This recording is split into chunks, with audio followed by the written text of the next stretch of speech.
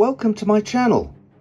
Do you ever find your long exposure nighttime shots looking washed out and seemingly underexposed? If you're not compensating for reciprocity failure, then that may be the reason why. Reciprocity means that reducing the aperture by one stop and increasing the exposure by one stop will give the same resulting exposure. So 125th of a second at f8 will give the same exposure as a 250th at 5.6 or a 60th at f11. However, the silver halides in film react differently with very long exposures, resulting in fainter images. This is called reciprocity failure. You have to compensate by giving substantially more exposure.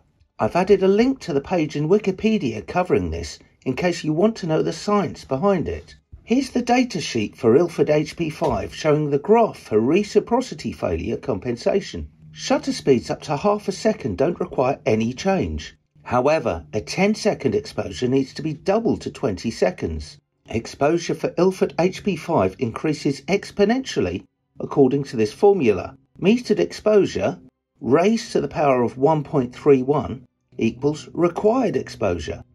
So 10 seconds raised to the power of 1.31 equals 20.4 seconds. That maths lesson will come in useful later.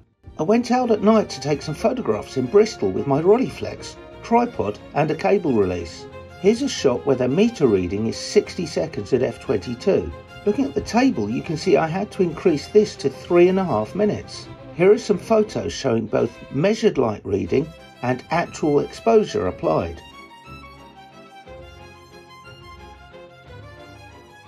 This shot required an even longer exposure. The noise in the video shows how dark it was. The meter measured 240 seconds, but that was beyond the range of the graph. So how do I work out the actual exposure? That's where the math lesson at the beginning comes in. I used a calculator as follows: 240, then this symbol, then 1.31,